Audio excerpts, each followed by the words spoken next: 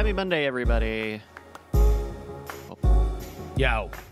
We're going to do the Weird Things program in just a few minutes. Thank you for joining us. Oh, yeah. The live stream. Yeah, it's getting weird on a Friday, baby. That's right. The way it was meant to be. That's right. Just three people podcasting on a Friday. That's the way it's always been. It. Yeah. You know, whatever. These other people, you don't need them. Don't want them. Nope. As long as we got the core. The tripod. Yep. That's what they call us. Separately and collectively. Yeah, it's kind of weird. I don't know who decided that. It was not a internal decision. God did. Just happened. Here we go. Uh, Hey, everybody. yeah, man. I had a really frustrating morning for technical issues. Oh, no. Yeah. Oh, you were dealing with that Facebook stuff. Oh, well, jeez. Well, that was another. Oh, I see. Yeah, we tried to migrate We're Not Wrong to Acast. It borked. I Ooh. thought we had reverted it correctly. Not in time, apparently, as Apple had already got a new one. the new thing, which was non-existent, and so I had to go through that. Yeah. And then Facebook has put me in Facebook jail for inviting people to an event. Which is weird. You've sent me events before? Ashley sent me events before? I've created one, and that was the We're Not Wrong live show. Wow. And now I'm in Facebook jail. I don't know. Did you give Whatever. Mark his cut? Did you give his cut of the ticks? It's my cut. His door ticks? I was trying to hype up his pay-per-view. Let's actually start with that. Let's start with that. You want to begin? Let's begin. Okay. Hi, everybody. You ready to do this, Andrew? Ready. Ready to do this? Okay. Then I'll count you in to start the Weird Things program. Recording 1, recording 2. All right, let's have a show in 3, 2. Hello and welcome to the Weird Things podcast. I'm Mr. Weird himself, Mr. Weird. Yep, that's right. Joining me is Mr. Strange. Yep, that's me. Yeah. My cousin got his doctorate, and I just became a lifeguard. We need when we And need 'em. Bryce. Hi, Look at everybody. that. I'm Bryce Mysterio. Can I ask? I said this on Daily Tech News Show, but I'm curious your guys' opinion. Yeah. That's Justin Robert Young. For Hi, anybody what's who was up? wondering. What's up, fam? And I'm Andrew Main. Hi, Andrew, That's man. it. I said that if the joking physical feud between serial entrepreneur Elon Musk and Meta founder Mark Zuckerberg were indeed to culminate in some kind of mother of all influencer boxing pay-per-view, that it would be the highest earning pay-per-view in the history of the medium, that it would make more money Than than any other fight in the history of now combat or sports, future? boxing, MMA. Well, I mean, I can't tell the future, but I mean, in terms of like, I'm not to say it's there forever, but I think as far as celebrities go, they're probably two of the biggest. Well, and it helps that they have, world-altering wealth at their fingertips, right? There's a certain amount of like, hey, you know what? Let them fight gif is my response to that. I don't know, and here's my reasoning for this. Okay.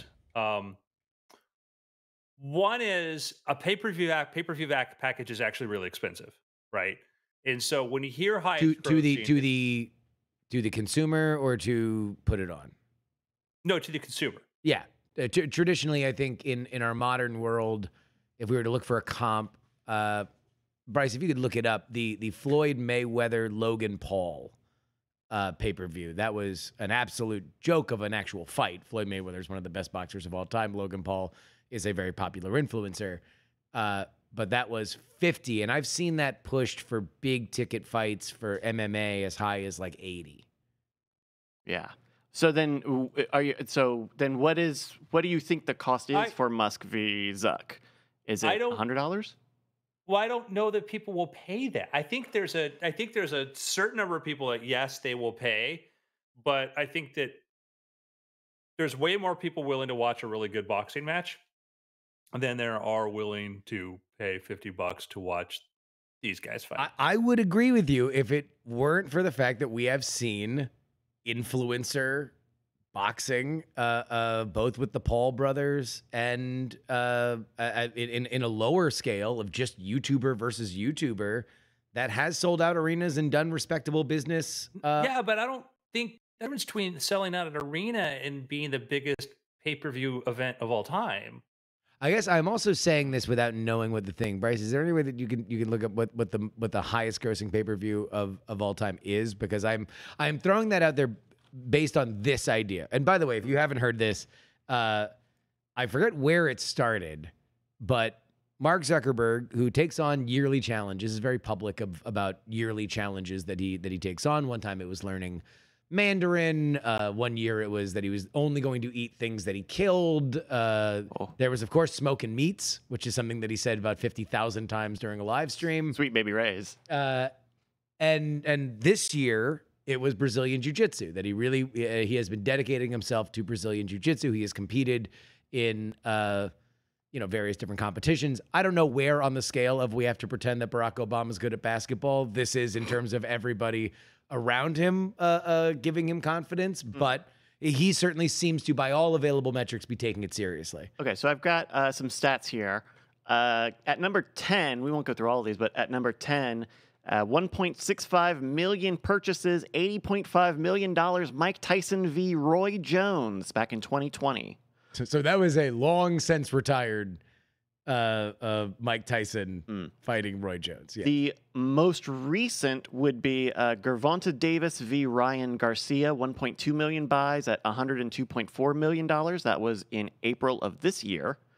The highest is from 2015, Mayweather v. Pacquiao, $410 million, 4.6 purchase. So that would be the number one. That was a long anticipated fight that happened about 10 years after it should have. So it wasn't great, but still the interest in it was so high. But if you look right below there, the second highest grossing is Conor McGregor, and that was kind of a joke. That was not a... Yeah, but it's not an influencer. Like, You're right. Where does Logan Paul? I just... Like, Logan Paul didn't even make the list. Did Logan Not Paul in the top 10. Yeah, Mayweather Paul did not make that list. No, not in the top 10.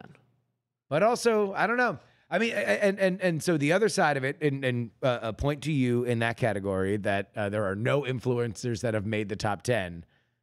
But I think when you said the Logan Paul number, it was over a pretty significant number for buy rates. It just didn't make the top 10. Yeah, it was $50 for that, and it says over 1 million purchases, which is not enough to beat the 1.6 at the bottom here. But gotcha. So it could have nipped at the bottom of this list here, but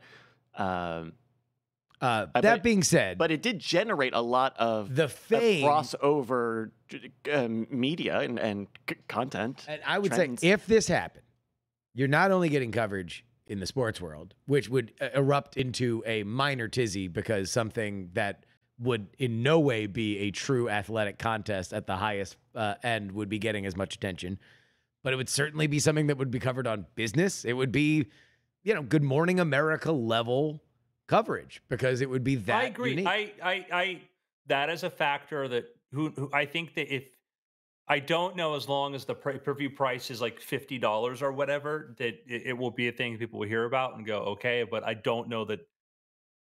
I think if it's because the average person's like, oh, I want to, $50, F these guys. Would you, Andrew? Would you be settling in your home for a Zuck Musk $50 pay-per-view? I'm not at all comfortable with this at all. Not at all. I have a lot of respect for martial art, for fighting professional fighters. It's also a very brutal thing. It's a very thing like this.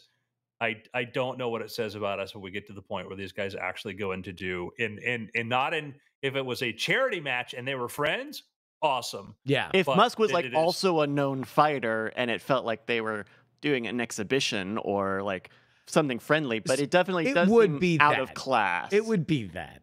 Like that's what it would be. Also, I don't think that it would be in any way a cage fight or an MMA fight. The reason why everybody does influencer boxing is because it's very hard if you are not a professional boxer to like knock somebody out or hurt your opponent to a point where they would be, significant issues. In MMA, you can, like, an untrained person can do something very, very dangerous and, like, break things. Well, I think for Musk, he's got a big size advantage. So I think that what's going to work for him, I don't know. I'm not comfortable with this. Yeah. I think that's, I mean, I'm not really into boxing or mixed martial arts, competitive combat really at all. Because really, I saw you as that kind of guy, Bryce. because no, I thought you were a real, like, a Real pre-Dana warriors. White UFC, like, Royce Gracie fan. but I think with competitive combat, you have kind of a bloodlust hurdle to get over, probably for across demographics, right? There have been, we talked about the Logan Paul or Jake Paul, who was that? Both of them. Because both of them, those especially when they happened, were some of the biggest guys on social media, on the internet, what have you. But I do think there's probably a big gap between those folks' audience and what I see as the people who buy pay-per-views, who even know what pay-per-views are, let alone have a credit card and are adults and can buy one. All right. Well, there we go. There we go. It is certainly a weird concept, and we will see where it goes because I don't think there's a snowball's chance in hell that it goes anywhere beyond them barking at each other on their various different platforms. But considering the reported rumors that Facebook is ready to unleash a Twitter clone, Sure. It is interesting that it is happening now for a bunch of different reasons. Can we touch on that briefly? The Activity Pub semi scandal going on. The idea that Meta / Facebook / Instagram will make a Twitter-like service built on the Activity Pub protocol that powers things like Mastodon and would effectively plug those new services or programs into Mastodon and its kind of decentralized, federated sort of system. There's a lot of folks who run servers saying like, well, if Instagram connects up to Mastodon, then our instance is going to preemptively block that instance. Yeah. So let's create this open federated system that anybody can plug into regardless of whatever. Facebook. Oh no. I'm like, no, I don't use Facebook. I go on Instagram for like a minute a week and then I shut it down. Like I just can't handle it. But if you're trying to be open means open. Yeah. Open means if you're saying that, no, we're going to pick and choose, you're not open. You are not open. I mean, the greatest hope for any kind of open protocol is that it gets massive adoption from leading players.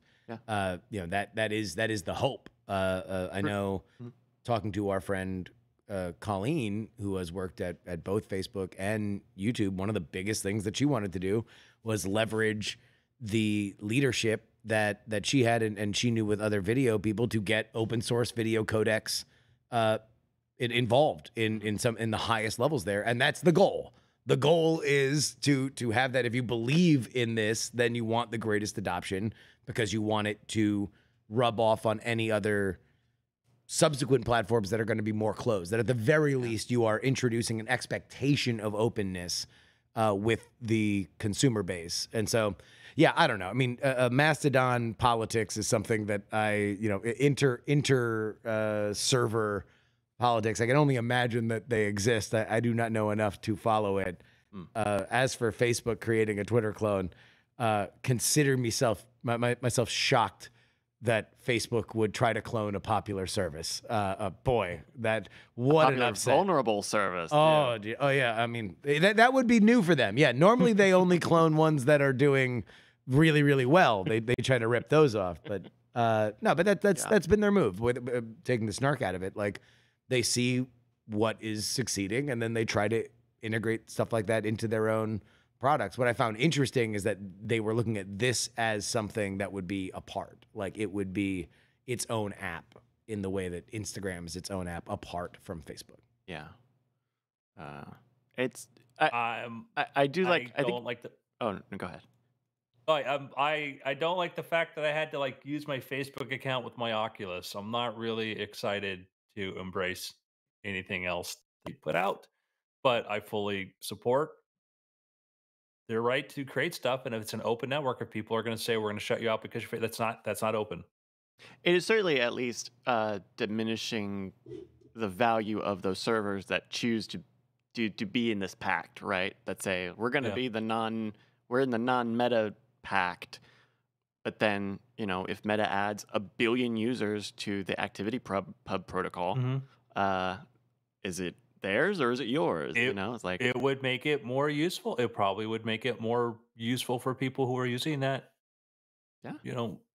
network. So that's the thing too, and it's they want to, I don't know. Yeah. Strange stuff. Yeah, social media. It feels like it feels like we're ready for a new one. I'm ready for a new one. A new social media? I'm ready for a new one. Yeah. I think I got enough. I never replaced Twitter, I guess. We say and then we get a thing. I downloaded the Apple Vision SDK last night. This is the development environment if you want to develop applications for their new Vision device, their spatial reality headset. So I got that and played around with that a little bit. And, I can make screens in a virtual 3D space computer. So there's that. I can do that now. But it is interesting to sort of think about, look at what mobile did to computing. Look what mobile did to computing. Once things were in your phone and once we sort of optimized around this sort of small screen, this sort of thing, Facebook, these other things became popular. I'm not saying that we're going to be using Visions the same amount of time that we use our phones. I'm not saying we're not either. But I do think that way apps, things like this, and I think there's spatial reality, the idea of putting these things into your environment and not a virtual one is a very, very interesting approach because we've seen it attempted before, but when you imagine the idea that like I'm sitting here, I've got 2 displays, but if I can have these things on and forget that I'm on there, that I could have infinite number of displays and you two could be sitting, across from me or whatever. What does that mean? What is that content? What is that? So, what is a social network like that where I could just say, let's get 4 friends together? I think there may be, this is like my prediction. This is the startup that will create and somebody will do it. Somebody will make, and then 3 years from now, 4 years from now, we'll remember we had this conversation. Mm-hmm. And it's literally going to be a bunch of quick, kind of cool games like Walkabout Golf and things like this. And it's like a channel that you just pop in and say, hey, who's free? And we've seen versions of this in Stream. We've seen versions of this in other places, but literally just pulling that thing out kind of thing and be like, hey, I'm going to tell my friends I'm available and I'm willing to have a conversation, play a game, or do whatever. Who wants to do this? Mm-hmm. And then boom, you're teleported into an environment, or everybody teleports into your living room, and then you do it.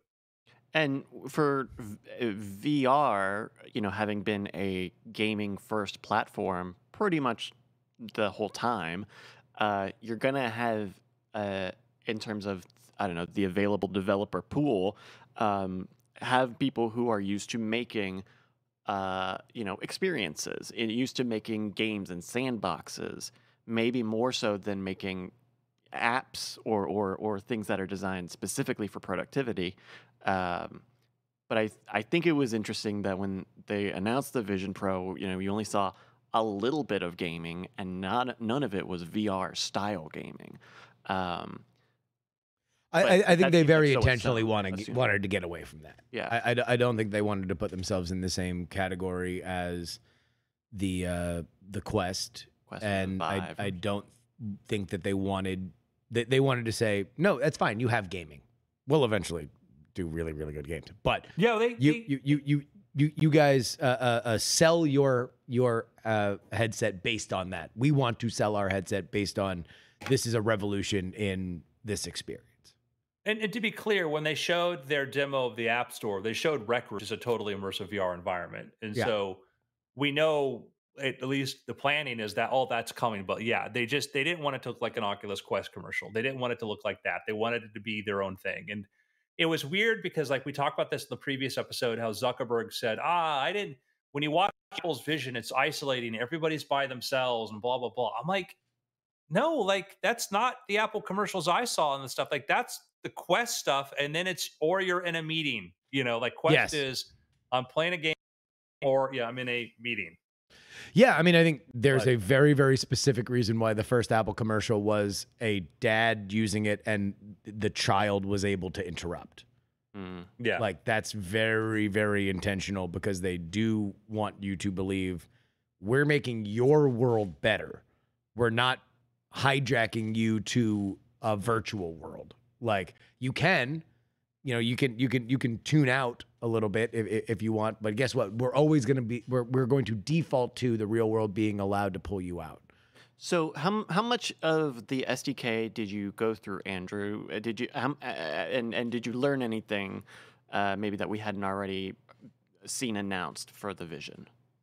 No, I mean just you got to see a little bit more about how like sort of the windows are arranged, how the apps are structured. There's a little thing they didn't talk about, which is there's a little tiny. I can try loading it, and if we want to get ambitious here, but there's a little arrow that you plug, like a little blue arrow. I mean, a white arrow on a blue circle that you press, and that opens a menu that you can click to get like the main menu and whatever.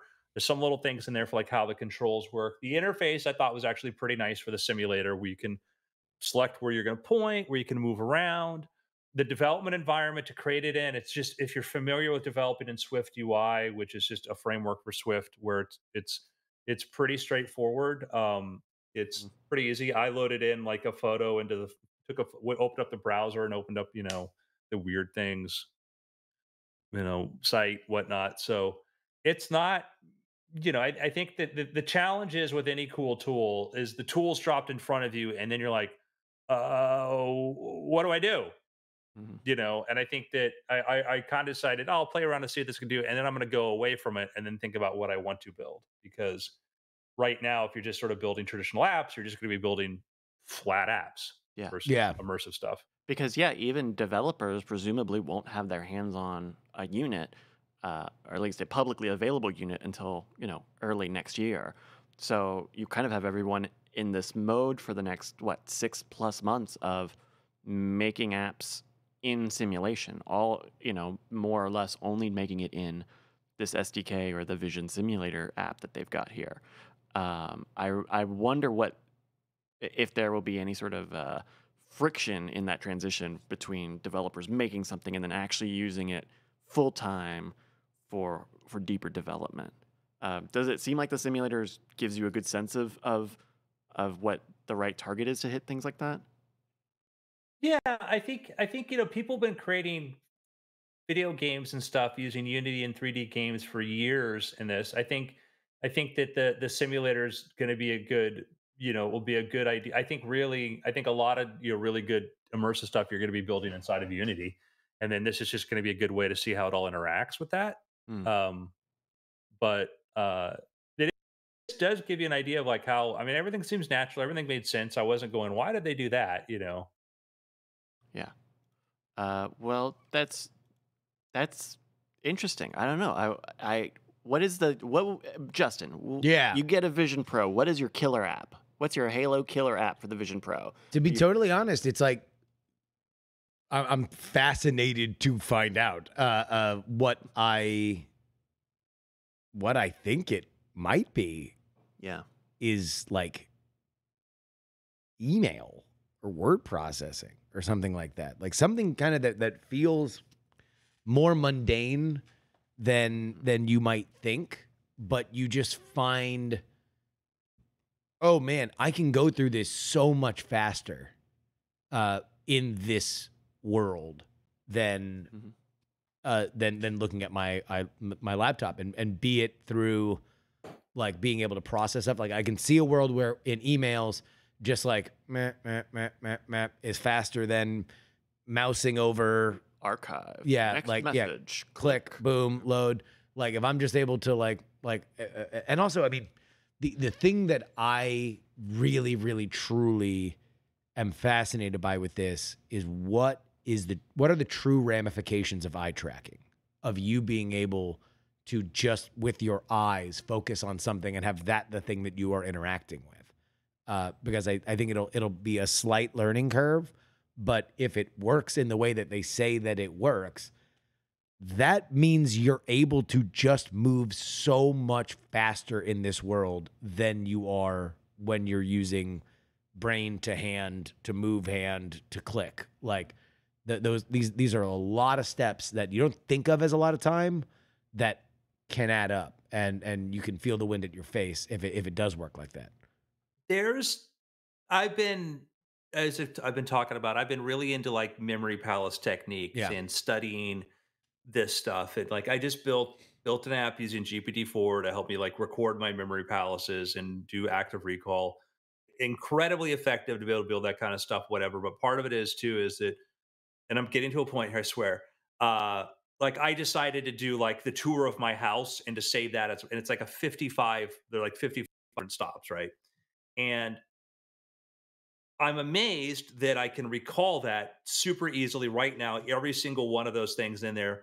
But it's not too amazing because it's a space that I know of. It's a familiar space that I'm aware of, and I just have to know each stop. I did that with the Magic Castle. I have like 26 stops on the first floor of there. When you think about what does spatial computing really mean when you start building applications and building things that are in your physical space, because I've thought about like how if I want to build an app, is like, I can have my code for my app. I can have a virtual device here. I can have my server up there, and I can see this. I can bring in an audience and just these other things. When we start to put, we haven't really touched upon this because VR devices have mostly been game centric, but we have not really played with the 3D interface and what that will mean, because our brains are really good at picking up spatial information.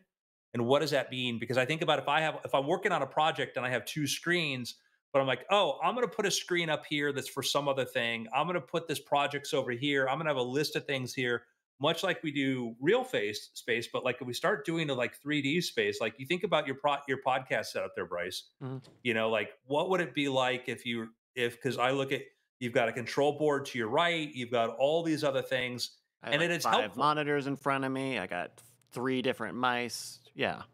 Yeah, and like that control board is a great example of, years ago somebody'd say, oh, we can just all do it with one screen, and you're like, no, I need my control board here because I need to know I reach my hand, my muscle memory. I need to know I reach my hand over here. This button's there. I'm not clicking through things.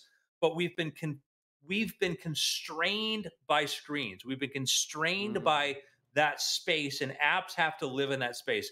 Apps no longer have to live into that space before, and that's what's fascinating to me to think about, is like, oh, like what does it really mean when you can just, an app can be anything? Yeah, I saw someone. I don't know if it was Reddit or somewhere else asking. So when will someone make a calculator app that just sits on the table? That just when you need a calculator, oh, it's on the table. That's where you know where it is. You don't have to whip tick, tick, tick, tick, tick, tick. Like you just find it and you go to it, or you bring it to you. You call it to you. You know, Thor hammer anything in the world that's not in front of you. I don't know. It's tough because we are so screen focused right now. We have been very screen focused for a long time, and even right now, I don't even know. Like I think you're right, Andrew. Like something like the specific workstation that I'm at, I understand as a 3D space. Maybe we need to think of it something like a the interior of a car design, right? You need to be able to focus on what you're doing, but also touch things and make small. I mean, I think we are going to be coming up with a new visual language for stuff like this. Should, if. But the idea of strataing out apps that are by focus or function.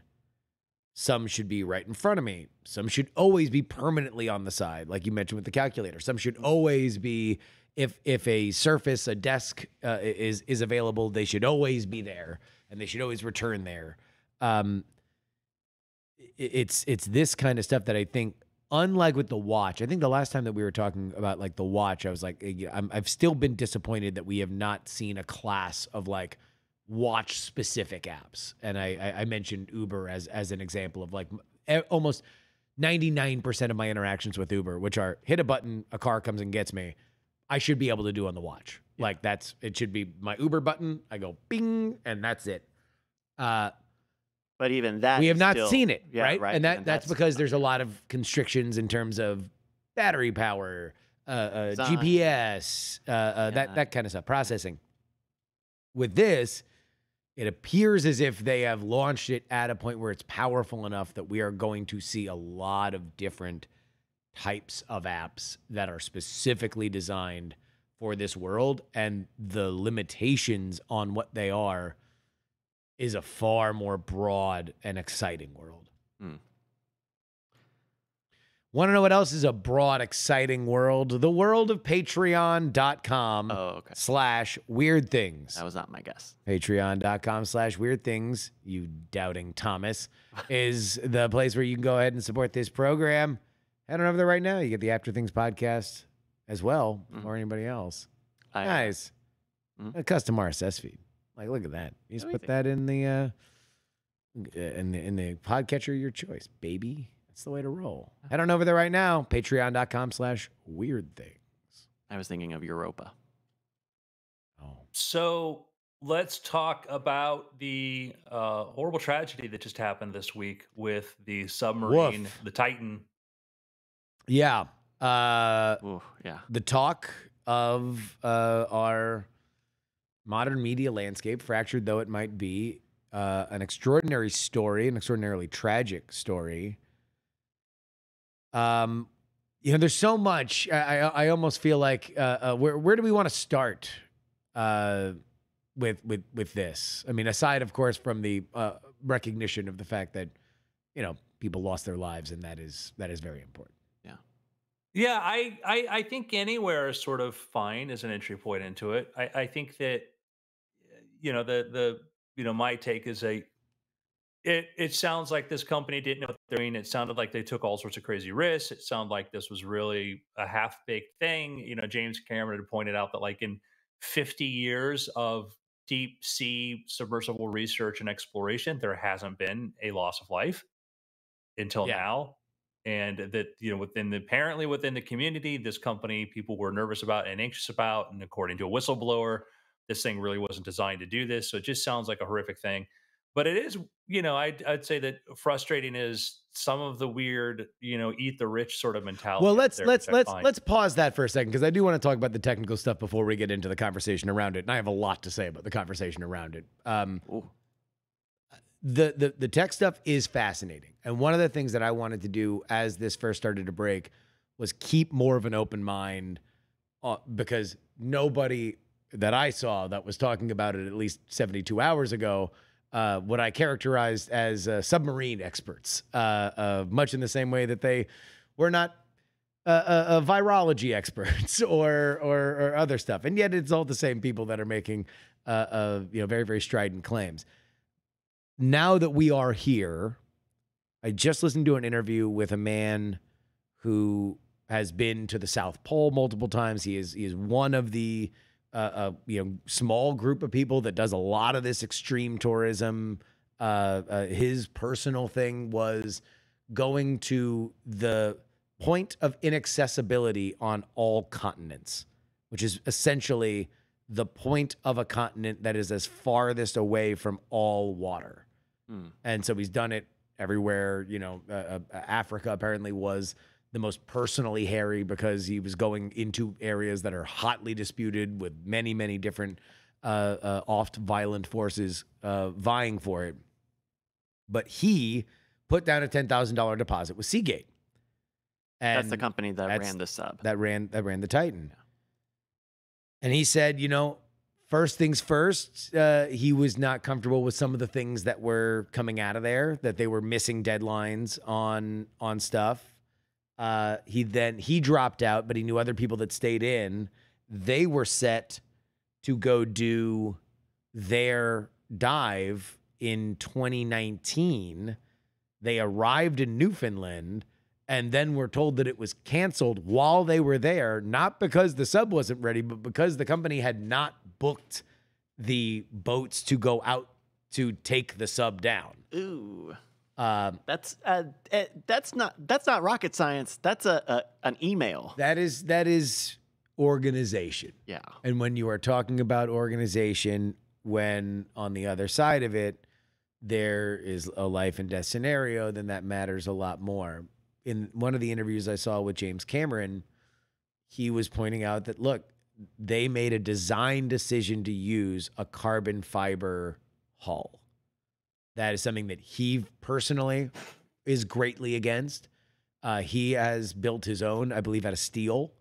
And he said part of the insidious element of carbon fiber is that it will work. And it did. I think they did 12 dives with this. I heard it was 80 some. Yeah, I heard it was a lot. I had heard, yeah. Maybe, but it did not sound like they were making a new one of these. But he was saying that's the insidious part, is that with carbon fiber, it does take wear and tear in a way that steel doesn't. According to him, you can cycle steel hundreds, if not thousands of times.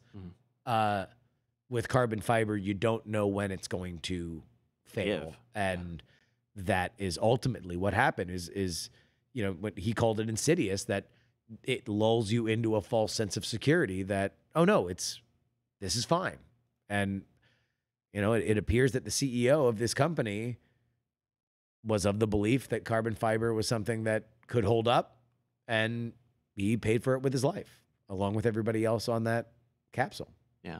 It's disconcerting because precisely that has historically been the problem with carbon fiber, is to really understand what's going on. You need to sort of X-ray it to see what's going on inside of there. And I doubt that they were going through an X-ray in every square inch. And when you're about to have a catastrophic failure, like the moment it was lost, I told Roshni, like, I don't hate to say it, but like they're gone. Like this sounds like a structural failure, which is just going to be when I hear like articles like, oh, so and so talks about what their survivors are going through right now as the air runs out. I'm like, I don't know for sure, but they ain't alive. Like this just was the design of it, whatever. It's like, if you asked to say what was the most likely scenario. Yeah. The Occam's razor on it is a structural collapse. It was not it being, floating around like, so much detritus around the Titanic. And there were enough, maybe probably circumstantial, but enough little bullet points to go, oh, if it wasn't an implosion, we probably would have seen them by now, right? The ballast, right, was supposed to dissolve after 24 plus hours, so presumably they would have floated, and any number of little things that said like we might have had something different. I think it was very interesting, and I'm sure there was no small amount of geopolitical considerations involved, that it took the Coast Guard yesterday saying, oh yeah, we are pretty sure we heard it implode immediately. Wasn't the Coast Guard. What it was is the Navy has microphones throughout the ocean to listen for enemy subs and stuff. And apparently they had heard an sound, an implosion or explosion. And then there was also the account of hearing, and it's been spun into this. Well, they knew, but why did they do the search rescue? Like, well, there's one team at the Navy that listens to stuff heard a thing that sounded like an explosion. That could also be like an air tank on the external air tank exploding, whatever. Yeah. It's not like it just, people kind of like, and if that timeline holds up, they wouldn't have even known that there was a missing sub. Presumably they. That they knew with the search and rescue been going on. Like I believe that people within the Navy had a very good idea what probably happened. Yes. No. Yes. But like what I'm saying is, if someone was listening for that bang right, you were saying it contemporaneously, like in that moment, you wouldn't have even thought there's a missing sub. The sub wasn't famous yet. Is your argument? What I heard was that it blew up pretty much right when they lost contact with it. But yeah, and they they keep really good track of what goes down there because a submarine and a surface ship and this stuff and what's going on there, like, and that's part of it is it's classified stuff, but they have, for context, my grandfather years ago, back in the 80s, worked for a tech company that built the sonobuoys, which are those things that they drop down into the ocean to, pick up the movements of things. And so we've got sensors all over. We've got sensors all over for picking stuff up, and we have tools to recognize what they are. And so somebody was somewhere there going like, well, that didn't sound good. But to your point, they don't know specifically. They would have known, like, yeah, it sounded like something happened. But again, classified info, whatnot. And you don't want to say, nope, call off the search, guys, because we heard an explosion because could be wrong. And so I just saw somebody on Twitter is like, that was all, we're being gaslighted. Like, no, like, they didn't know for sure that if it had been like an external tank or something else that had popped and they said call off the search and they were live, we'd look stupid. Because God forbid they get that wrong. Yeah, but also look, the reporting on it at least is that they informed the people that were looking for the sub immediately. Like it's not like the people that needed to know about that information knew about that information as well. Yeah. That was not enough to call off the search. They continued to search. They went for a few days, but there's a reason why outside the window of there being any way for them to have survived underwater, they called it pretty quickly because they knew what it was. I think it would be horrible if they called it off. What I find fascinating, and we can use this as a gateway into talk about the conversation about this, is our concept and expectation on news delivery. Like, this thing went missing, and within hours after the official search being called off, we knew about this information, and yet the commentary is, well, we should have known sooner, or they knew earlier, and it's like what? All this happened in 72 hours. Like what do we expect about knowing this kind of stuff? I agree with your dissent to that, Justin, and also like there's gonna be hot takes. Like I saw there was an op-ed in the LA Times that was like, people are making fun of the sub and the people in it way too early. To which I said, like, your personal line, or the time it takes you to acclimate to the tragedy happening in the real world is going to be different than everyone else. Screw you for saying like no one should make fun of it or talk or try to make life out of it. I'll say it's not cool. I would say that you get a 19-year-old kid on there apparently didn't want to go on there and we're still waiting. I'm like, yeah, you can say whatever you want, but like, I mean, that was awful. That is an awful part of it. I think it is awful, but also like if the response is to finger wag at other people, I don't know, that seems equally rushed to judgment, certainly to publication. Look. Welcome to capital T, capital D, the discourse. As we have the discourse about this, I found it among the more fascinating Rorschach tests that we've seen recently on the internet, where a thing happens and now the reason the thing happened has to be our personal political beliefs or our personal socioeconomic beliefs. Like, that's the reason why this happened. That's what the takeaway here is, because I look at this Rorschach and I see late stage capitalism, or I look at this Rorschach and I see wokeness run amok because of comments by the CEO saying he didn't want to hire 50 something white men or whatever. Like, it's an incredibly newsworthy story. The Titanic, for whatever reason, for over 100 years, has maintained our fascination as Americans and probably humans, right? We are incredibly fascinated by it, to the point where these people lost their lives trying to see it. For 100 years later, there to be a tragedy at the site of the Titanic, that's going to get a lot of news. And guess what? It's going to get a lot of news, more news than other things that might have happened that also are tragedies, including other boats sinking with various other people on it around the world. Yeah. Things that are more common than this.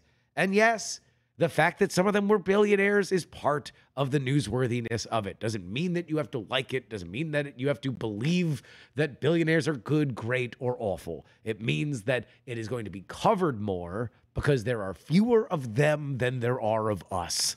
And if a bunch of them, die, a lot of people are going to pay attention to it. And so a soccer team gets trapped in a cave in Thailand. It's novel. We talk about that too. Exactly. The Peruvian miner, the miners got captured. Like this is novel. People go like, why don't we this? Like, because it's not, when it's novel, it's novel. I mean, like you just look at the bullet points of this story. Like at sea, you've got deep sea professionals. You got rich guys. You got the guy who owns the boat. They're going to the Titanic. Like you couldn't write a lot of men biting a lot of dogs, newsworthiness wise, right? Like there's just a lot of things that are happening in the same way that the miners, in the same way that the soccer team did, and now or the Malaysian plane or something like that. Yeah. There's a lot of things that go into these stories becoming international fascinations. Bryce, I will disagree with you.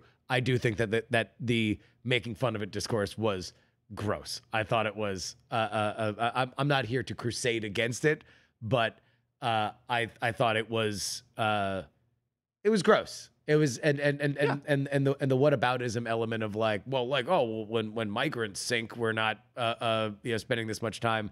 I think is a lame justification to dance on the watery graves of people in a tragedy. So, and Colton, you go ahead, Andrew, because I cut you off. But yeah, Colton has a question. Says maybe a dumb question. Why can't we pull the Titanic up? That is the title, or that is a subject of a book by Clive Cussler called "Raise the Titanic," which is actually a movie, which is kind of amusing, where they actually try to do that. But this was before they actually had found the Titanic and where it was in the condition.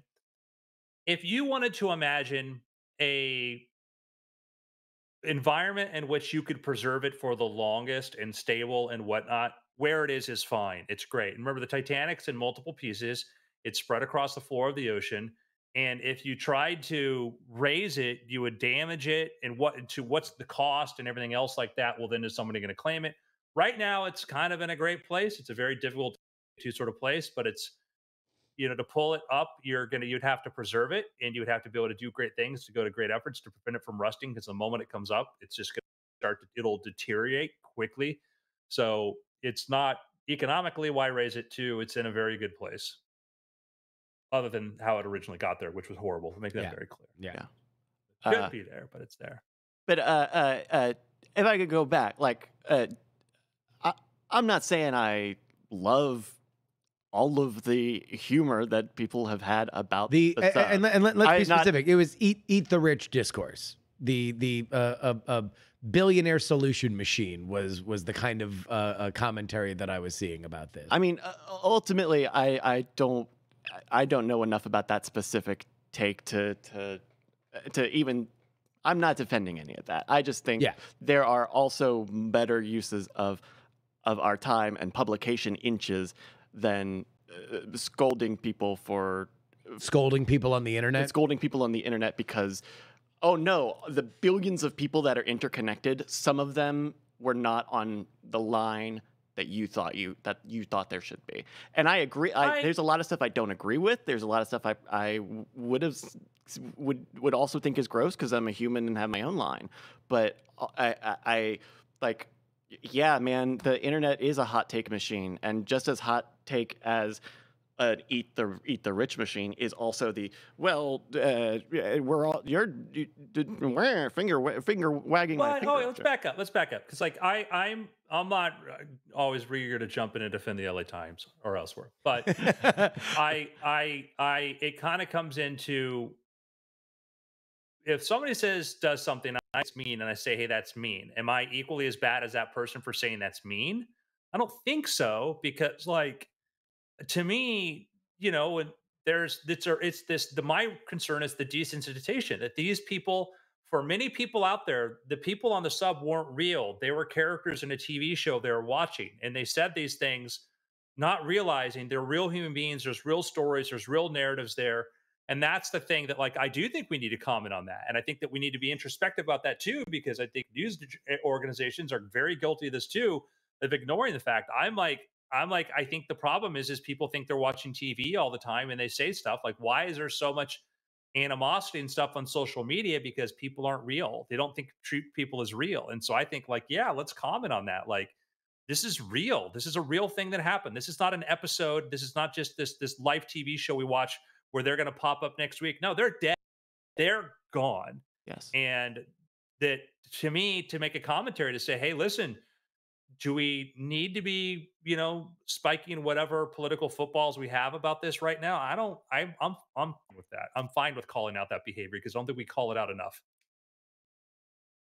Okay. I just think it gets to this point of deciding that we need to, I don't know. I clearly have a very cogent and a well-decided argument and opinion on Bryce, this. For me, it's like, okay. Remember when we had people who didn't want to get vaccinated and people were dying and we got that, well, it serves them right. It's that same mentality. And it's same thing. It's like, somebody who's progressive and supports some issue and something bad happens, then you get conservatives like, well, serves it. And I don't like that. I don't like that, whatever side's doing it. And that came from that same sort of space of like, somebody, did they give, I know they had it coming. And I'm like, ouch. Like, that's not a very humane place to be. I guess I just wonder what the next step is on that. Whether it's a new perverse form of publication a la BuzzFeed, but now it's the 10 people we can't believe crossed the line, joking about the topic, the current news. Like, I mean, like, that's long been a part of our media ecosystem.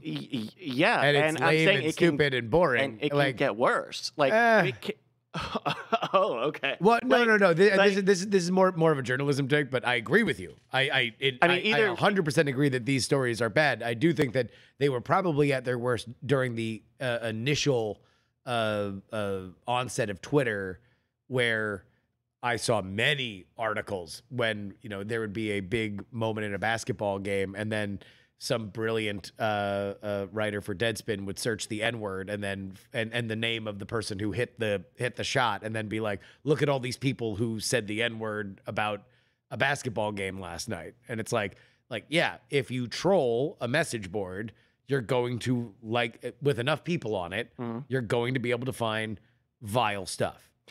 Yes. And I think talking about it writ large is one thing. Civility toward ourselves as we continue to colonize these digital spaces.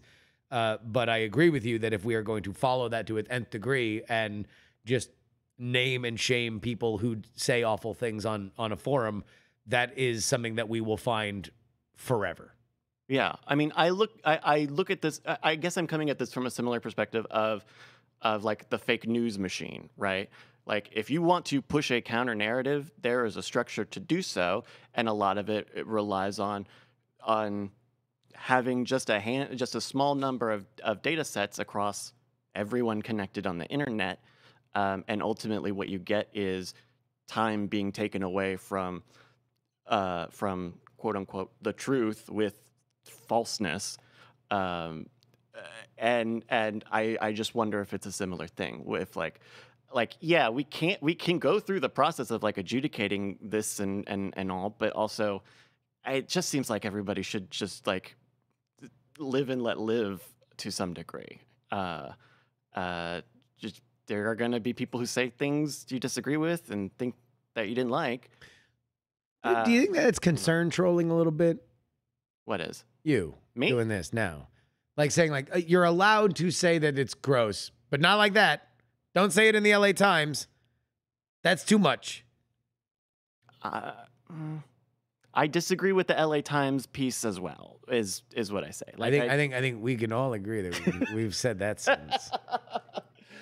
I just don't think I have an answer, but I think also saying the answer is everyone needs to change their habits is probably probably foolhardy, right? Yeah, I think in any scenario, or in every one of these scenarios that arose from this story, everybody is identifying themselves to the people for whom they would like to identify themselves, and the people that were saying, "Thank God, here's an efficient way to kill billionaires," while I think it is a cold and callous take that disregards actual humans that could possibly be on this website and seeing this kind of commentary about people that they loved.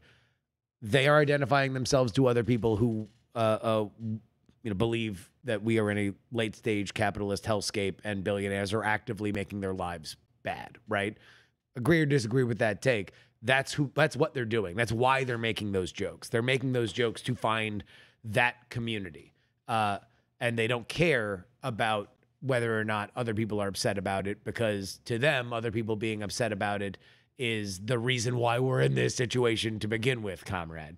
When we say, and when Andrew and I say, hey, this is gross and I don't like it and it's bad, that is us identifying ourselves as people that would like, that dare to believe that saying this, we can be more humane even here in the darkest, deepest reaches of the internet is not a shame. And I've made my dumb, callous jokes and stuff like this, and I'm that person too. When something bad befalls somebody, part of me wants to go, well, what did they do to deserve it? You know, but I know that's not good. That's not a good thing. And I just, I don't, yeah, not that the LA Times is the paragon of virtue and how to handle things, but like I don't, I get to your point, Bryce. I think singling out nobodies or people like this with hot takes to do stuff is dumb. I just hate that kind of journalism. I don't like this because sometimes it's like, well, this person with 12 Twitter followers said this, and it's like, why is it? Why are you're elevating somebody? So I get that part of it. I just do think if the world was more like you, Bryce, we'd be in a better place. But the world is not like you, Sure. and people monkey do. And we have a right to say whatever we want. I absolutely believe that. But that also means that when you do a thing, you're going to have an effect on things and you have to think about that. So, Yeah. Yeah. I mean, even, I don't know, like we did Great Night on Tuesday, and I was gonna feel comfortable making jokes about the sub, and I made more of that. I went further. I went further than I think the two of you in making a joke about the fact that we weren't going to joke about it. Yeah, and I don't begrudge anyone involved in us doing the show, in the same way I hope no one holds it against me that it did make me a little uncomfortable. Yeah, but like, it is a tragedy. I'm really sorry. It is a a trauma that will affect the families of these people, the people who could relate to it. Like, it is awful. It is a terrible thing. Nothing sharpened my black sense of humor like being a reporter. Yeah. When you're a reporter, and especially when you're reading about the worst things in the world that are happening: death, rape, maiming, robberies, people that are suffering what will hopefully be among the worst days of their entire life. Zombies popping out of the ground in the exactly. I mean, like, Tim Robinson is yeah. And that was the day the skeletons came to life. Yeah, like, that's a coping mechanism is making those jokes, and I think that there are times where you want to do it. Context matters, platform matters. If you're doing it with a few friends, it's different than saying it on a platform, because the people that would be affected by it, that would be the most hurt by it, are less likely to hear it if it's in private than it is in public. Maybe this is all and this is not meant to deflect or be a rationalization, but maybe this is partly a sign of weaknesses of the internet and our social media infrastructure, right? Every website kind of wants to be the public square and is putting everyone into public. But even as we talked about the Mastodon stuff, you've got people who are using an open public platform who are kind of upset about someone else using the open and public, infrastructure that they've set up here, and saying, "Oh, but not that kind of open, not that open." And so it's a weird thing. For me, it comes down to, I'm at my worst when I forget that people are people. When I forget that people are, I'm at my worst when that happens. And I think the internet is at its worst when it dehumanizes and it treats people as others them, or because I don't know, it's often done sometimes out of spite, Sometimes because these screens are the same screens that we watch Game of Thrones. These are the same screens that we watch TV. These are the same screens that we interact with all fictional stuff in our world, and it just becomes another narrative, and they become other characters. And we forget that some characters are actually real and some are not. And that, the idea that would you say this to those people to their face? Most people would not, or to the families. No, you wouldn't. Why? Well, because then they become real. And so You know, in the Witch Trials of J.K. Rowling that came out a few months ago, Megan Phelps Roper, who was from the Phelps Roper family that runs the Westboro Baptist Church, is looking back. She is no longer a part of that community, but she was looking back on her youth being a part of it and how easily her and her family were very sure of the fact that, yes, they were othering people. And they were doing things, if you're unfamiliar with the Westboro Baptist Church, like routinely picketing the funerals of veterans, like doing things that were outwardly there to draw attention because they were behaving like the worst elements of society. And they were saying among the most hurtful things that they could say to the people that were in the most pain. And the reason why was because they believed greatly that if they did not do it, even more people would burn in hell forever. And that they let their beliefs subsume the humanity of the moment. And she, I think, fairly eloquently on that show talks about her personal pathway of understanding, coming to grips with what it meant to think about a more immediate level of empathy. And so the only thing that this really taught me, this particular situation, is that there are a lot of people for whom still have that lesson, like that they're on the other side. They're on the Westboro Baptist Church side, where their beliefs matter more than the immediate empathy. Because in this case, at least the Eat the Rich element, they believe that the world needs to be immediately course corrected because we have a predatory financial system. And that's why they relish in making really, really, really gross jokes, because and they hope that the people hear about it because maybe that'll wake the world up. Much in the same way that the Westboro Baptist Church hoped that we would follow a more godly path that could save all of our everlasting souls. I mean, I think there's also, I don't disagree that there's probably a good number of people who are doing it with that intention, but I also think that there's just an anonymous element to it. I think there's just a kind of 4chaniness to it. Like, yeah, there's a text box, and it doesn't take anything to hit enter on the text box. You don't have to put your social security number in. You can be a Twitter egg and say all of these awful things.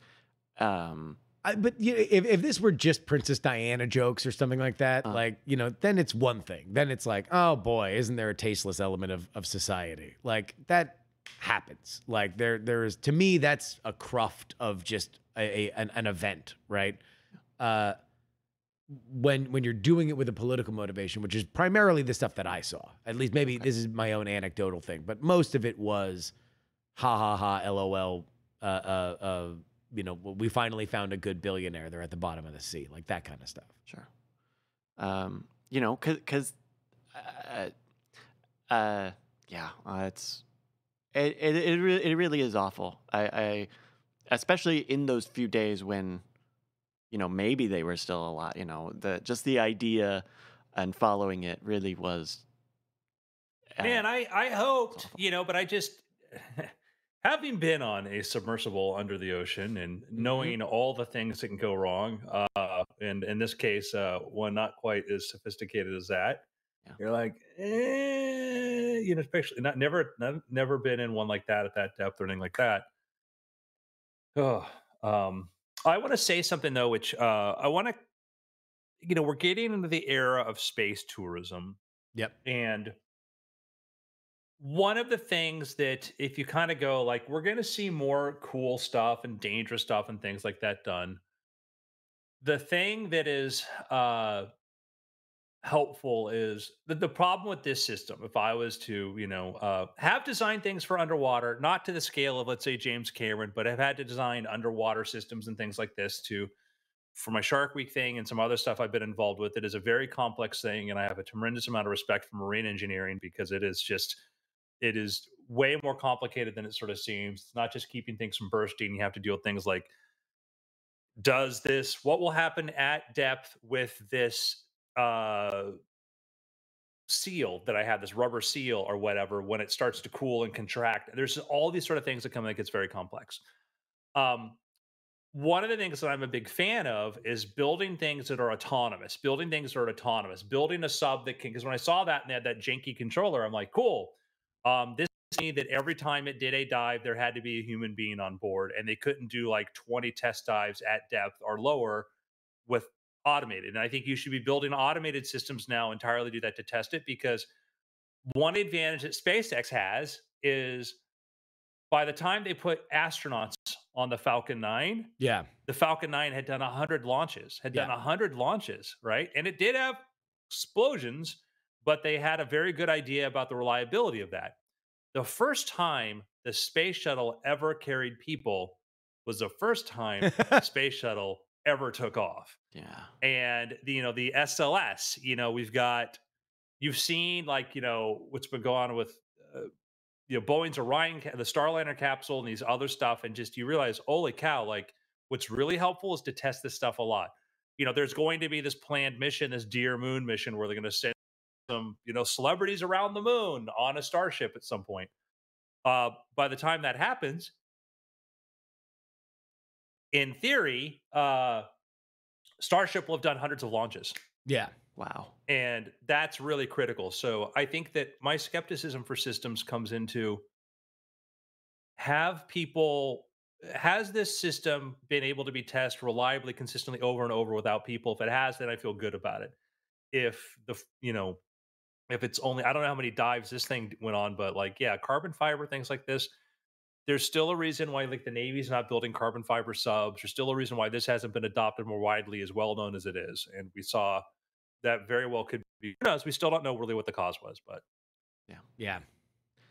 Hey, do we have any picks? I got a pick for you. Go. I picked up one of the hot new games of the year. It's the new Final Fantasy. They're making another one of them. Can you believe it? This is probably not what you would think a Final Fantasy game should play like. It is very action focused. You pretty much just control one guy, and your other party members just go do their own thing. There's a lot of real time combat. You're not stopping and making turns. But what you get in return for that is, so far, a pretty gripping high fantasy drama. You're kind of in this continent where there are big crystals, and there are kingdoms that have built up around those crystals, and the kingdoms are fighting, and then some of the people turn into big monsters, and then they're part of the politicking of it all. It looks really, really nice. It's on the PlayStation 5. It looks really nice. There's plenty of great music. My only bummer with it is that I've not played more than an hour and a half of it so far. And so I'm still in all the tutorial stuff. Did you know you can buy things at a shop? Go to page 2. Well, Bryce, you can sell things at the shop too. There's some little things like that. Yeah, I mean, as a game gets involved, and this is what Final Fantasy, we're at number 3 now, right? It's number 4. It's right? 16. Wait, 16? Yeah. Which is really more than 16. Way more than 16 too. Yeah. It is. I got a weird numbering system. It is very. It's hard because too, the danger, creating another edition in a video game series is in some ways even more complex than if you write a new book in a book series, because you need to build your audience, and a lot of your audience are new to gaming, and you don't just want to keep selling to the people that bought it before, because you will drop off. So it's hard because you have some people that have been much later on in it, and are come in earlier on and understand the rules, how these things work, etc. But Bryce, if I played this I wouldn't have a clue what to do, you know? Sure. Yeah. And I remember all I know of Final Fantasy is I saw the dumb movie with my then girlfriend back in the day, and man, this that was movie was horrible. okay. That movie was okay. That Uh, sucked. yeah, and a friend of mine who's played further says like, yeah, once you get all out of all of that, it doesn't happen. You're fine. It's not a big. Oh my god. Do you know when the first Final Fantasy came out? I think I do. Justin, do you have a guess? No, 89. Yeah, I want to say 89 or 88. 87. Yeah. Jesus. Yeah. 87. Bryce, is it older than you? It is. Yes, it is by a couple of years. You're playing a video game that was invented before. I can't even wrap my head around that. You know, like to me, that's like me watching The Honeymooners now and it's still being on air. Like Yeah. that's just It. like there Mm. that you live in a world where a lot of the content and the mediums and the franchises that you participated in predate you. Yeah. Yeah. I mean, any number of. I mean, heck, SpongeBob. SpongeBob is like still the most popular cartoon on TV right now, and that show is like 15 years old. There are teenagers who are younger than the idea of SpongeBob SquarePants, But which is But to our point too, it would have been impossible for you to have started the franchise when it started because it existed. I'm sorry, my head is trying to wrap around the fact that Final Fantasy is this. They can you get that much excitement, that much enthusiasm for a thing that is so old. Yeah. So no, I used to play Pong. You know how I played Pong back in the day? I flipped this switch on my little game console to switch to Pong to then play Pong on my. I had like 3 games on that thing. Uh, Oh a- wow! and in terms of like, uh, in that same line, it is different than what you would think of Final Fantasy from other games. You know, it's not turn based. It's not a tactics game. But they really do a lot. Controversial. Are people upset about that, or Not really. gamers don't like change? Well, and with Final Fantasy, they've been moving away from that for like the past 10 years. So people are already kind of used to that even. But there's something really cool that I think I'm really excited about. So you know how Amazon has the X-ray feature when you pause, and say, "Hey, these are the characters you're looking at, and this is fun facts." So Final Fantasy 16 has active time lore, and so whenever you're playing, including during a cutscene, you hold the touchpad on the controller. The game pauses and a menu pops up, and this is where you're at. These are the people on screen. These are the factions they're talking about. These are like the type of people. These are bearers and monsters and all that stuff. Yeah. So you can, and those update as you play the game. So you're constantly able to say like, what was that? Oh, it was that. What was that? Oh, it was that. And you know exactly what you're supposed to know, which is major. I've played enough multiple Final Fantasy games alone where I've stopped playing at one point and try to come back and don't remember what's going on, and then you have to start over or look it up or whatever. It's really clever. So big ups Final Fantasy 16. FF16, baby. What do you got? I'm reading the Wikipedia on why they called it Final Fantasy, and they liked it because it could be abbreviated both like in Latin and Japanese. The original working title was Fighting Fantasy, but that was a whole series of books of like choose your own adventure like game books. So that's funny. Yeah. And then the reason for choosing the word final to form the eventual title Final Fantasy was explained as twofold by Yomatsu. For one thing, it stemmed from Saguchi's personal situation, as he would have quit the game industry and gone back to university had the game not sold well. And for another, Square under the threat of bankruptcy at the time, which meant the game would have been company's last. So, though I have heard that the bankruptcy part of that story is apocryphal. I've heard that, maybe, but it's even a thing where people nowadays try to go and ask Yamaguchi, and he's like, I don't even remember what I said or what I meant. And that was 30 years ago. Don't ask me, please. Yeah, that's one of the things too. Is when you start to get into, I learned this from like studying like Star Wars history and watching George Lucas tell the origins multiple times in different ways. and it is literally has a lot to do with memory of like what's important to us, and it may have been, you know, one day on a car drive he thought about some tangent to do something and then didn't do it. And years later said, well, I thought about this. And like, oh, that was the original plan. Like, yeah, he had that idea, but he had a lot of ideas. Yeah. He had a lot of reasons. And we have a lot of motivations. We want the canonical story. Yeah. Yeah. And often the one that winds up getting formed either from the creator or from outside the creator is a simple one, whether or not we like it. My pick. Look it up. I gotta say, you will really enjoy it if this is up your alley. Oh, okay. If I like it, I'm gonna like it. Yes. Got it. What is it? Is it a TV show? The new season of You Must Remember This. Karina Longworth. She does a history about Hollywood history. And for the last 2 seasons, she's in the middle of the second part of it now.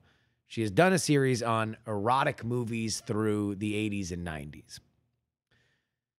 I'm a huge fan of You Must Remember This. I believe that You Must Remember This has influenced my own podcast production style.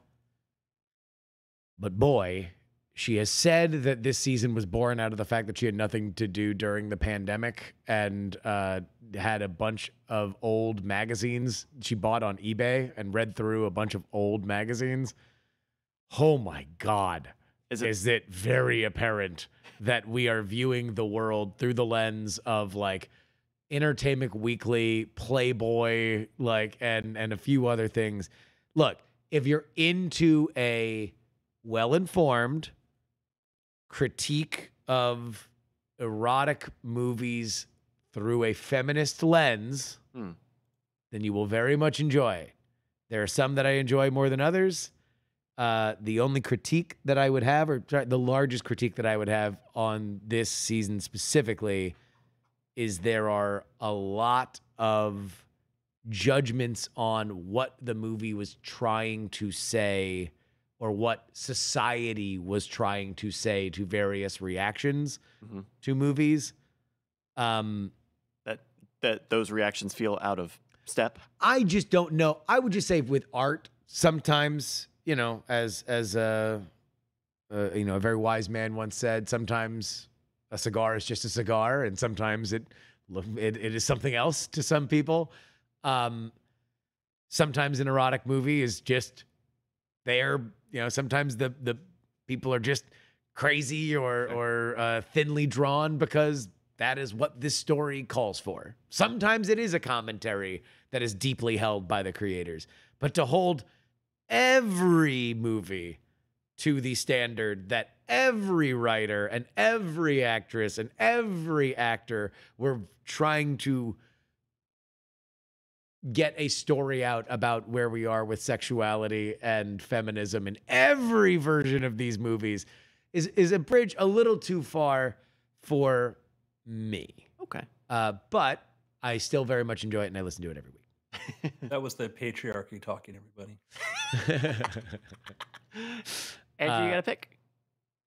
I do. I just finished the book Remember by Lisa Genova. She's neuroscientist. She's written other books, and she wrote the book that became the movie Still Alice with Julianne Moore, which Julianne Moore won the Academy Award for. And so it's a really interesting overview of how memory works. And it's funny because you see here on the wiki on the Amazon page, there's a pull quote from Steven Pinker about the book, but in there she talks about the difference between like simple sentences and complex ones, and she uses this one of Steven Pinker's sentences to say like, well, notice how hard this is to follow or whatever, and by itself it looks like kind of like a slam, but I believe they know each other and whatnot, so it was just a weird, like, without knowing the context, like, why did you pick on Pinker for that? Using her expertise as a neuroscientist and her gifts as a storyteller. Yeah, it's a little bit of a long sentence. I'll run on. No, but that wasn't the one to talk about. This was in the book. She has this whole like passage from his book, and then shows like, yeah, this passage is really hard to follow by the time you get to here. And I'm like, I was like, man, like that's weird that she'd pull that. It's a weird dig. It's neither here nor there. She is a really gifted storyteller. She's really good. It's a lot of the same stories if you'd studied memory you've heard before, but she comes from a point of view of knowing what the hell she's talking about. So I enjoyed it, and that's Remember the Science of Memory and the Art of Forgetting. It's a really good overview of like why we forget, how do we remember. Also about Alzheimer's. Oh, If you're yeah. curious about Alzheimer's or worried about that, read this book. I recommend it. So Remember by Lisa Genova. Cool. There we go. Well, Mr. Strange, Mr. Bright, Mr. Odd, it's been weird. Hey, that's a shoe. All right. You know, the problem is when you would just assume that every character has to be looked at as an archetype, that sometimes you get super overbroad characters that may be not as interesting because you're afraid that little nuances would say something else. Yeah. Karina Longworth's married to Rian Johnson. Okay. Just saying. Okay. Just saying. I just scrolled by the American Gigolo, the sex positivity sort of. I'm like, yeah, I think hiring prostitutes. I mean, trust me, if you want a very deep discourse into sex work and prostitution, it's the show for you. She talks an awful lot about it.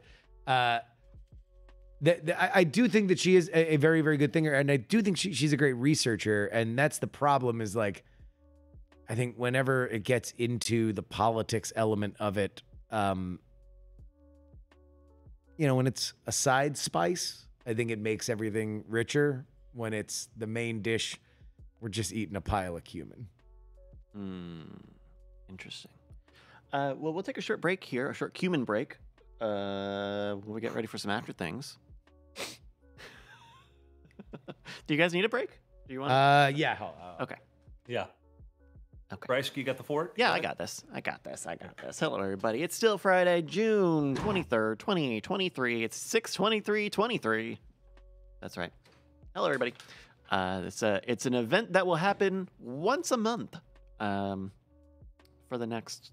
Oh, interesting. There won't be a day that matches the last two digits of the year every month in 7 years? No, in 5 years because of February.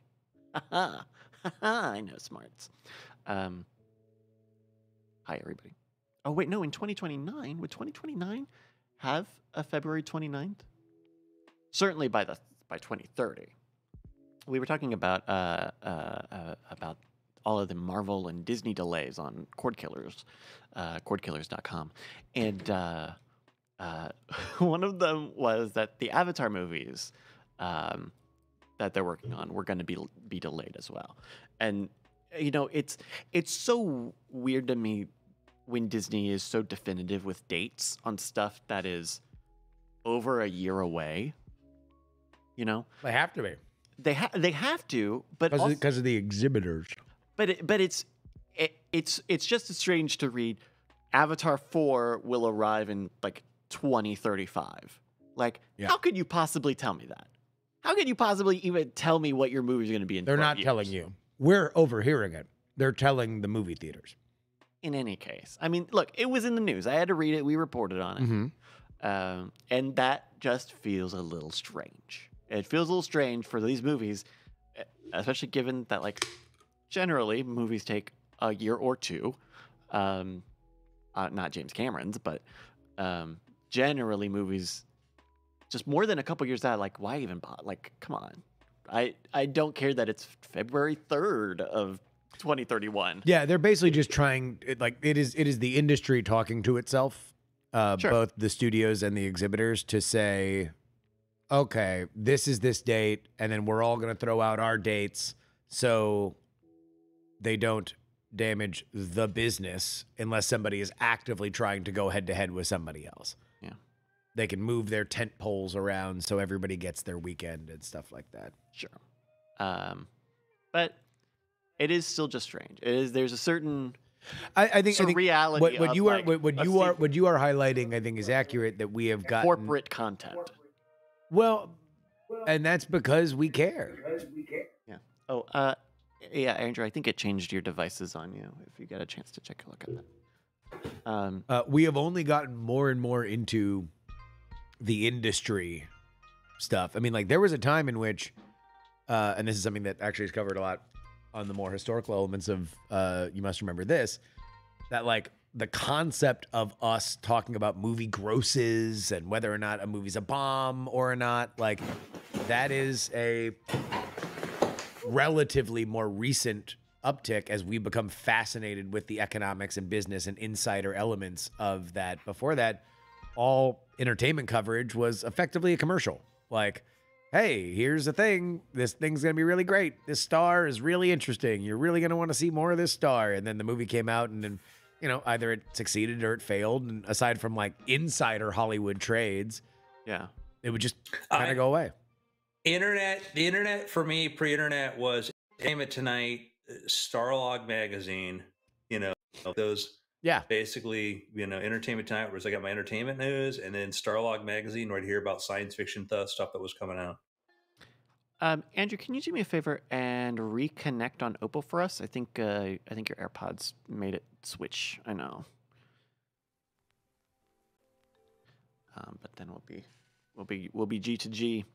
It's but I agree. I think that we're kind of to the nth degree on it at this point. Is that better, Bryce? It is much Are you better. happy now? Thank you. I am much happier. Thank you. Like to the point where, look, all success to the WGA. I'm done hearing about the strike. It's fine. Just let me know. Let me know when you boys wrap all this up. Solidarity forever. Go, go, go. I hope you cut yourselves a good deal. I'm done here.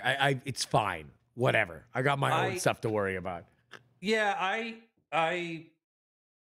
think the points of like, I don't know the fine details of any of this. I do think the idea of wanting, as a writer who wants to get more insight into like where my books are sold, how much are sold, I get that. I get a lot of what those demands are.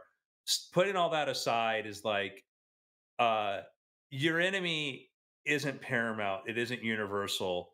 It's video games. It's sports. It's live streaming, and it's all these other things. Like we'll talk about. Like I was just at VidCon, and we talk about that. Yeah. Oh yeah. Let's talk VidCon. We didn't get to VidCon. Okay. Well, no, it's not shots fired at Merrill. It's literally what I told Merrill this morning when he called into my stream. Oh my goodness. All right, you guys want to start some after things? Let's go. Then Andrew, take it away in 3, 2. Hello and welcome to After Things. I am Andrew Main, joined by Mr. Bryce Castillo. Hello. Justin Robert Young. Yo. Hi, Andrew. What's up, Andrew? So I went to VidCon. Yeah, hype beast. How was that? What does VidCon look like in 2023? It's your boy, Andy Main.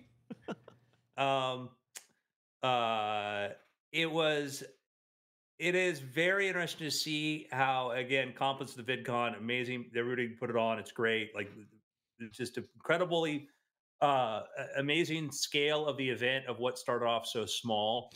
That this is like a global thing now is fascinating. I've been trying to figure out like how would I describe it now, and it is like a the NAB meets the show choir competition finals or something. A bunch of show choir kids running around. Yeah. It's literally trying to figure out, I know these people from high school. Who were they? And like, oh, show choir. That's who this is. But then you go over there and you get like, here's an emoji keyboard with your face. And then here's Blackmagic Design with their new editing system and stuff. It was just the juxtaposition between like technical equipment and then like super consumer bombs and stuff. Yeah. It was a lot for me to process. It was really, really a lot to process. So aside from seeing your favorite streamers and trying to get autographs, why were you at VidCon? Like nothing makes you feel older than you see like billboards and stuff of people's faces. And you're like, I don't know who anybody is. Bumbo Turgis is at VidCon, oh my Andrew. God, yeah. No, it's just a gigantic installation of a 12-year-old that says, Jackie Ding Dong is back. I went to an event several months ago that was like a bunch of top YouTubers. And this is not me, this is just how everybody has their own silo. And I made friends with some people here, and then I at VidCon, I'm like, hey, how you doing? Hey, Andrew, good to see you. Stopped and talked to them, and then like, oh, you know, so and so. I'm like, are they big? A thing? You know, and like, I don't know. Like, there's some cool dudes. It's a really cool ideas was talking about, and it's just a funny thing because it's like, man, I am not of that world. I'm not of that audience. I'm not into that. I don't. And so I'm watching it from the side, going, well, this is interesting. So I spoke on the industry track. I spoke for OpenAI, and I talked about the future of creativity. Um, and that was fun because like afterwards, you know, I had a group of people come up to me. Actually, somebody who's listened to our podcast and stuff was there, and some other people. So, Oh wow. yeah, they're out there Yeah. No, that's somewhere. awesome. Yeah, but it is a. I was at the industry track. I wasn't during there. We're doing like the I think the bigger the bulk of it starting now. I I keep I did this to the side. Like they had these areas for chaperones because you realize how many kids show up with their parents, and Yeah. they have a section for the parents. And all I can think is, Triumph the insult comic dog. Talking about which button do you press for your mom to come pick you up. uh, uh, but it it it my feeling being really immersed in AI and watching things like the Apple Vision and watching all of this stuff is like my feeling is that I'm at the peak of something and something else that's even bigger is coming along, and I don't know that it's there. Hmm. It definitely with all the AI tools and seeing how everyone is I mean gravitating towards it. If it wasn't the sub, it was people talking about AI the past week because it's there's still so many new breakthroughs, so many new things showing up, new efficiencies and changes. Like it is, uh, it would certainly seem foolhardy to only think of it as a fad or something that is just trendy. It definitely. I was talking with Jason Murphy last week about it, and saying that it feels like the internet. It feels like it will be an idea as pervasive as the internet.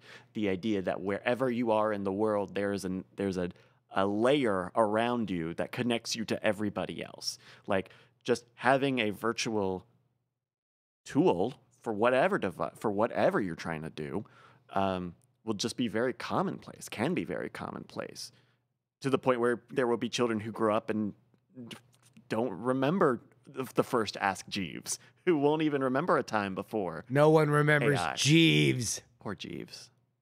My favorite one was the most poorly named one ever was KGB. They even had commercials for it. I'm like, yeah, we're gonna name it for a oppressive intelligence gathering organization that tortured and killed people. Like that's our name for our Yeah. web search, KGB. Like Yeah. who and that was if and then they had commercials for this, and it's like there's a lot of dumb money in the VC world. I've been on conversations with people and said, nah, I wouldn't do this because of this. Yeah, okay. And then they do it. And then 6 months later, like, wow, that was $100 million we wasted. Yeah, like what about my thesis was wrong? you know? Anyhow, I do think, and I think that like there's going to be YouTubers, influencers like forever. That's not going to go away. And I'm not to say like YouTube. I think like I use YouTube every day. It's one of my favorite ways of getting content and stuff. I follow my own people that I really like their content from. I'm not 15, so I don't really kind of know that kind of the zeitgeist of the world, but I think that is like a super intense world and a very interesting space. I did talk to like venture capital that were investing in like influencers and stuff. And I think some of it made sense, but some of it I'm like, you guys are just looking for something. You just ran out of ideas. Yeah. Hmm. But I think that like, yeah, AI is going to be everything. AI is not getting dumber. It's getting smarter. It's getting more capable. AI is getting everything. I think the spatial computing metaphor that Apple puts out there, that idea of like, what does it mean when we merge the digital space with our physical spaces, which is really what that means. That's going to be an interesting sort of thing. Generative content. I don't can't predict it because it could go any different sort of direction, but I don't know. I just got in every wave is huger than the last one. Yeah. It's way bigger. Before we get into a conversation about AI's role in this, Andrew, are you familiar with Baby Gronk? Is this related to the Gronk? So this is something that maybe will bring back some emotions that you had when you were had time at VidCon. Don't Google it. The point is that you have to watch a video. We're just gonna have you watch a video right now. This went viral because I think it gave everybody the same feeling of being out of touch with society. Baby Gronk might be screwed. Baby Gronk's dad is only 5'8". No, this isn't the one. This isn't the Livy one. We need the Livy one. Well, she was in it. Yeah. Okay, hold on. We need the OG. Let's see. Oh. By the way, we were early on this. We covered this on Great Night, and like I have seen this mentioned on maybe half the other shows that I listened to. Oh, here we go. All right, here we go. Oh, wait. May have just found his rival. Livy Dunn's boyfriend, Baby Gronk, is the #1 college football prospect in the country. But his #1 spot was just challenged by his new enemy, Baby Diggs. It's a parade inside my city, yeah. Baby Diggs is an elite player who plays both wide receiver and quarterback. He is currently the #1 football player in the class of 2030 in New York. He also called out Baby Gronk to 1v1 him. Baby Gronk, I'm calling you out, 1v1 me. Who do you think would win in a 1v1? Baby Gronk or Baby Diggs? Your comment. Amazing. Amazing. One of the things that sports is great for is there's what's on the field, but the more complex a system, the more moving parts to a system, the more things you get to talk about. You know, there's a lot to talk about Game of Thrones because there's all these different characters. It's not just who's going to take over the throne, what's going to happen with so-and-so, marry so-and-so, what's going to happen there. And sports is like that. Sports on one level is fantasy sports. I have these players. What is going to happen here?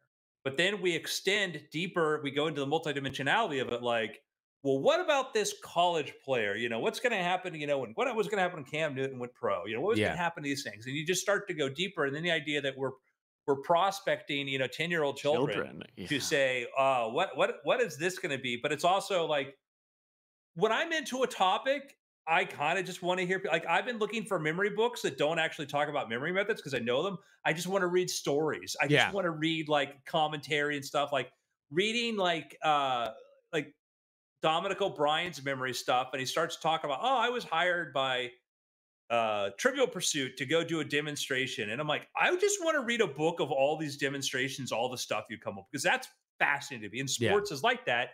There's clearly an appetite for stupid stuff because I just want to think about sports. Well, so this was not a particularly popular channel. It wound up going viral.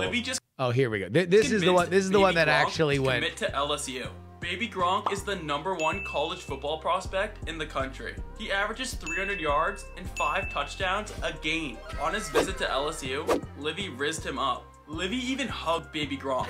He might be the new Riz King. Do you think Baby Gronk will lead LSU to a national championship? Livy just convinced. Don't replay. Okay. So that was really the one that went viral, mostly because so many people are being talked about, phrases, whether or not Baby Gronk. I mean, Baby Gronk was rizzed up by Livy. Yeah. So there's that. She even hugged him. Could he be the new Riz King? Where do you stand on Baby Gronk's claim to Riz King, man? I think I don't need to know what that means. Just say, hey, let the kid pass puberty first. Before I think anytime you're trying to scout kids before they pass puberty, unless they're going to be gymnasts, doesn't make much sense to me.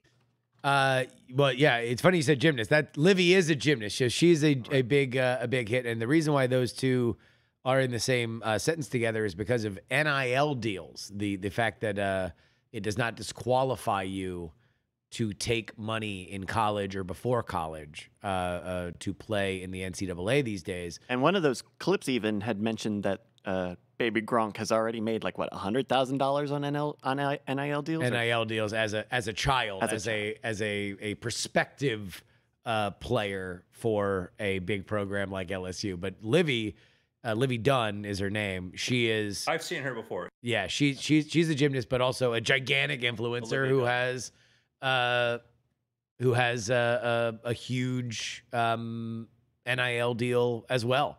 You know, and this kind of ties back to the VidCon element of it, that the economics of how attention is parceled out is totally different. I mean, like the world that we grew up in was segmented by various different limitations on technology. Really, it was, you know, you're a movie star, you're a television star, you're a radio hit, you know, as a pop star, but now, you know, things have broken contain.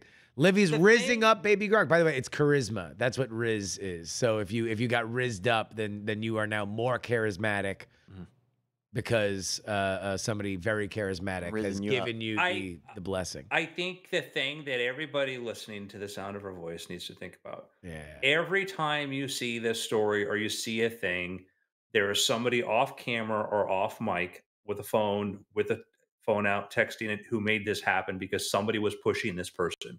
There is a person pushing it. It's not just, or they maybe got a little bit of a buzz. There are people who try to make this stuff happen. It could be a parent, it could be a manager, it could be somebody. There's somebody pushing the story and trying to organize this sort of stuff. Like it's just all this is manufactured. All this is and you manufacture it when you find something that's material worthwhile, but it's just. Yeah. And it doesn't. This kid wasn't just playing football and somebody's like, some crusty guy, you know, some Bear Bryant clone is out there watching him from the stands going, this kid, you know, it's like his dad or somebody. It's his dad. Spoiler alert, it's his dad.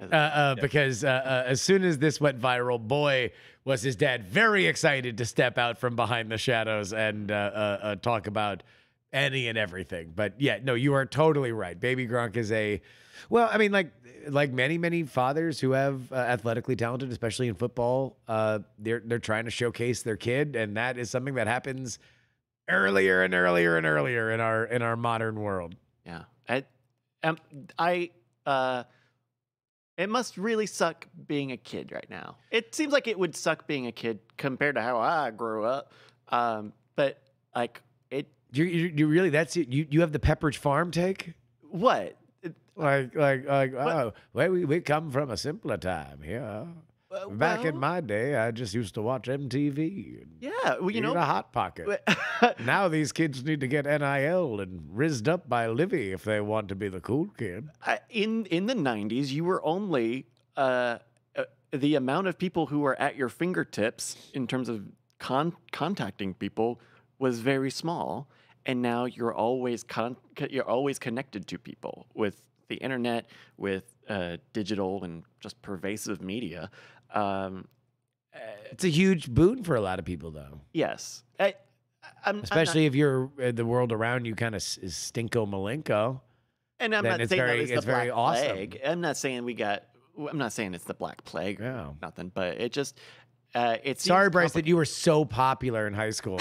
You're like, I just can't fit anything else in my schedule because I'm just so popular. No, it's I don't know. I think about it a lot because, like, I don't go to high school. I don't see high school children. I don't know what problems that they have or what life is like for them. Yeah. But I do have a memory of being in school and feeling like I was at the whim of educators and adults and parents who had no sense of what it was like going to that school or going through the things I had to go through.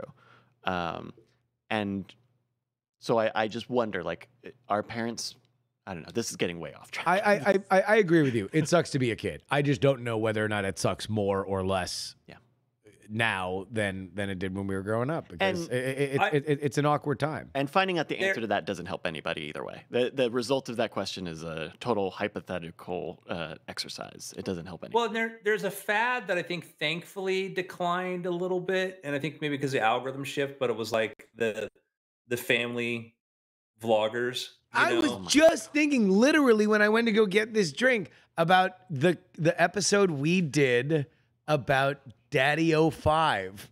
Yeah. that this was a big controversy at the time because it was the family vloggers, and there was a lot of pranks.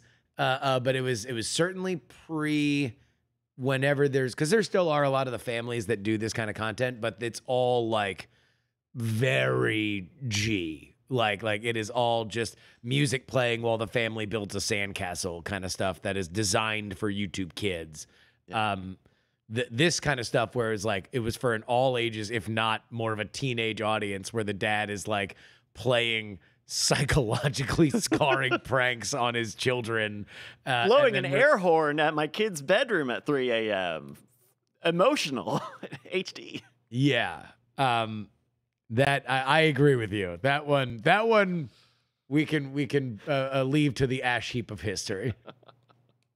Well, and and that was a thing that sort of brought out kind of the scary thing is being entertainment, being around like stage moms and stage dads and seeing like people ask me like, hey, I'm thinking about getting my child into actor. I'm like, physically abusing them is just faster and cheaper.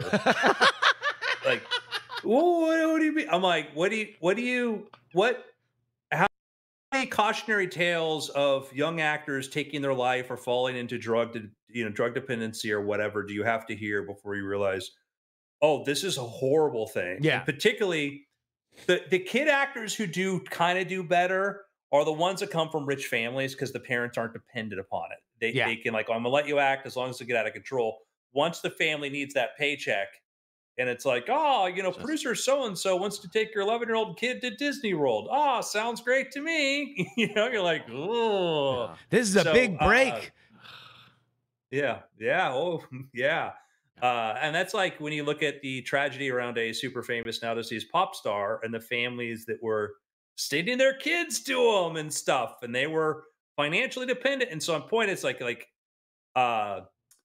family vlogging, and that was like it just sort of brought out the balloon boy dads. It just brought out the worst of a lot of people of just exploiting all of this. Yeah. No more media. If we get rid of media, we won't have media chasers like this. No more media. All podcasts are over. Again, TV shows over. It comes back the news. Back to us analyzing what we're you do a show that's like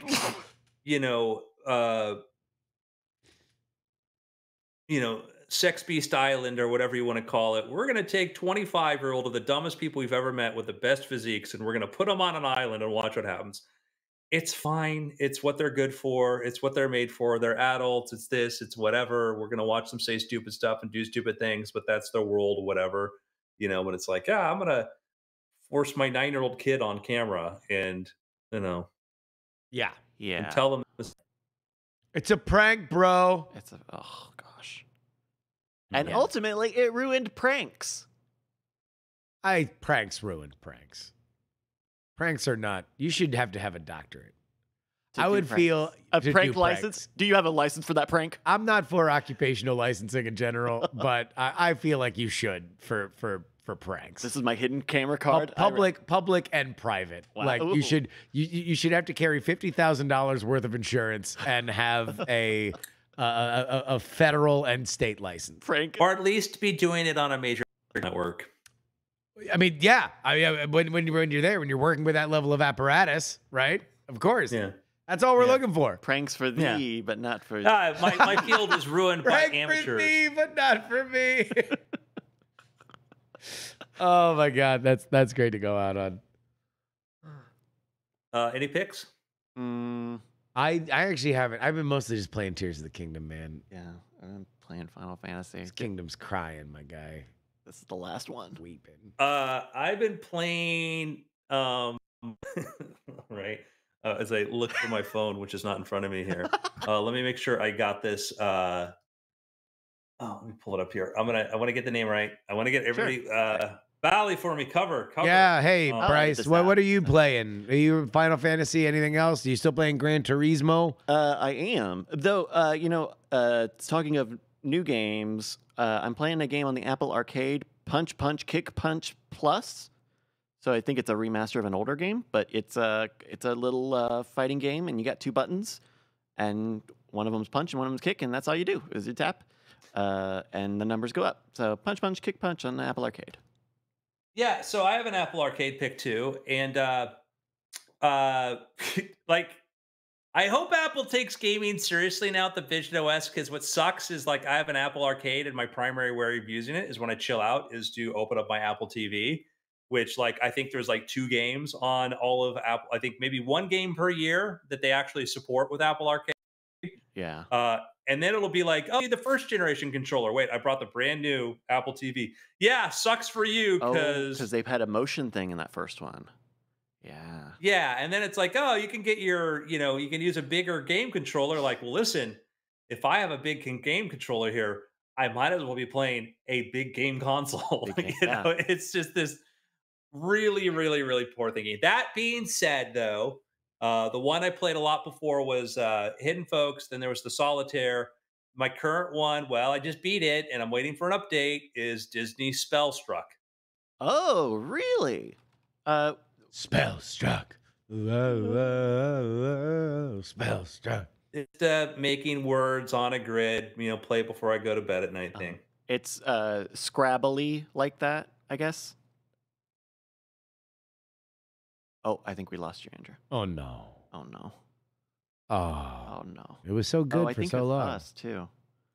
Did we just die? Oh, yeah, because you're not being able to load anything. At least, well, are we still recording? Streaming. Oh, we're streaming? Oh, there he is. You're He's back? Okay, you're back. Yeah. Hello. Sorry, we lost you.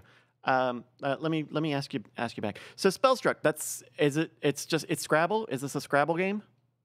It's very Scrabble-like, yes. Okay. No, that's cool. I mean, like, hey, I'm down man. for it. It looks like it's about to get rizzed up by Livy for the Target demo. Is there anything? What makes Spellstruck different than, say, Scrabble with friends? I play this by myself. I don't know. Oh, it's just Scrabble, Bryce. Why are you pushing me? It's Disney themed Scrabble. it's okay. With a little bit of a some fun animations, and it looks like an overarching map system. There's like a Mario world, an overworld on this. Okay. That's cool. Man, a lot of judgment here from Bryce. I know the withering judgment. To learn more about the product. I don't. This isn't real gamers. When I was the coolest kid in high school, we used to bully people like this. Yeah. Still happens. Still continues to this day. Bryce is stuffing Maine into his locker for this Spellstruck offense. Just like my game, Bryce. Spell this STUFF. Stuff.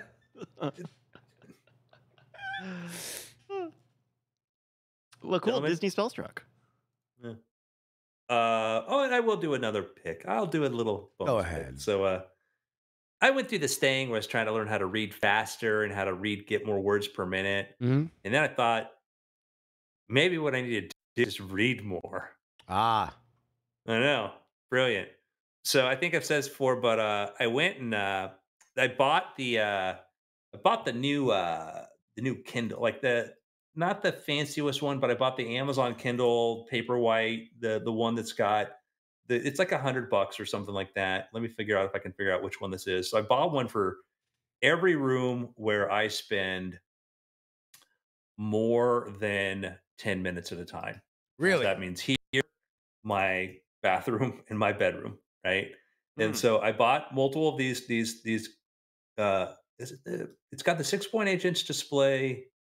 I think this is the one I got. But anyhow, I have one right here. I think it is a really, really well designed device. Other than the fact they put the power button on the bottom, so when I set it into a stand, it'll flip on. Battery lasts a really long time. I have one in every room now, so that if I want to sit down and read, I can just pick it up. And because of the syncing, it syncs across them. And I took it on my air flight, and it was easy to fit this into a pocket. You normally get on a flight, I'm scrambling for my iPad and all that. Nah, I just had this in my phone, and I'm set. So I had a canceled flight, so I had to make it from Anaheim to my home via a trip to Las Vegas, and so it was plenty of time to finish a book. But man, these things are just really handy, just really, really handy. They're very lightweight now, very easy to use, very comfortable to read, and I do read more with it. Especially if you read a lot, read outside of the house, read a lot of digital stuff. Those Kindles, it's hard to beat a dedicated device. Like even the old Kindle that I had back in the day, the free 3G one, like, you know, you don't need a lot to make a digital book really, really good. And Amazon's been making these Kindles for a long time that there is a lot of good quality of life, like the Whisper Sync stuff, and because it's got the word reading tools on some of the Kindle apps, right? Yeah, they've got a lot of little other helpful stuff too, but it's just in general, you know, the idea of having a device that isn't going to all of a sudden you're going to click over and start looking at, you know, Twitter, or you're going to start looking at something else. Yeah. Is super helpful. Like, I think just the idea of having a device that's just dedicated for reading. I have my setup here is I have these stands. Oh, cool. Okay. Is that a magnetic stand? No, it's just a basic stand. Okay. So I just keep that there. So there's always a Kindle, you know, around me, and I do read more now. And also there's like great things with Kindle Unlimited and whatnot. You know, you pay $10 a month. There's a ton of content, ton of like, I'm like, oh, I'm going to read this book. I'm like, oh, it's free. You know, like I think most of my stuff is, if you subscribe to Kindle Unlimited, is free. Yeah. All of the unlimited, I mean, there could be a longer conversation about this, but I think it is really fascinating seeing content buffet style services like this. Yeah. Because like I have the PlayStation Game Pass, and once a month I just get a bunch of new games that I can try or not try, and it's not a big deal. Yeah, I'm using the I guess this one is the 2022 release, so this is just $100. Yeah. The other one is the New Paperwhite's bigger. When was that released? But yeah, I'm using this one, and man, and also like there's apps on there too, like to let you download like library books and other things, and so Nice. I don't know, man. I'm a fan. Good stuff. Very cool. How's it been? Cool. It's been after. Hey, good shoe, everybody. That's going to do it for us here on a Friday. We've got more stuff coming to you. You doing anything over the weekend? Any streaming or? No. No. I might. There might be a test stream because I think I'm going to try and work on my set a little bit. Ooh, we'll keep an eye out for that. Yeah. We'll have See it. Cord Killers on Monday. Great Night on Tuesday. Hey, Gigstand, the app. Come see Great Night live in Austin next Friday. Yeah. Check it out, Gigstand, the app. Yeah, I think that'll do it. Cool times. Thank you, everybody. See you, folks.